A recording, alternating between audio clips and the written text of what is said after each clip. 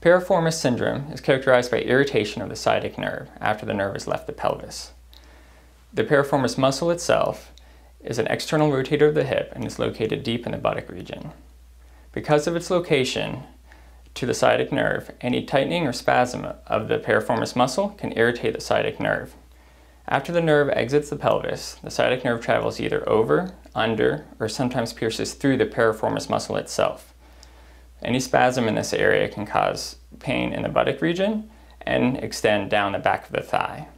Pain is usually worse as the patient climbs stairs or if it's been sitting for a prolonged period of time, especially on a wallet. Treatment for piriformis syndrome starts with physical therapy.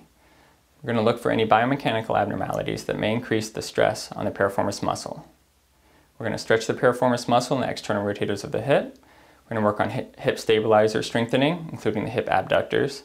Look for any sacroiliac joint dysfunction and treat any low back pain.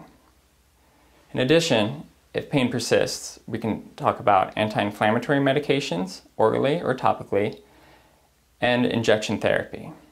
Injection therapy could involve trigger point injections into the piriformis muscle, steroid injections, or sciatic nerve blocks. In refractory cases, Botox injections into the piriformis muscle have shown successful treatment. In addition, surgery is always an option, but very, very rarely needed and a last resort.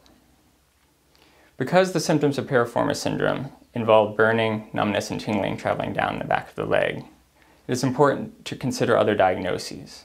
Lumbar radiculopathy, or a nerve being pinched as it exits the spinal canal, can cause very similar symptoms, and it is important to get an accurate diagnosis so that appropriate treatment can be rendered.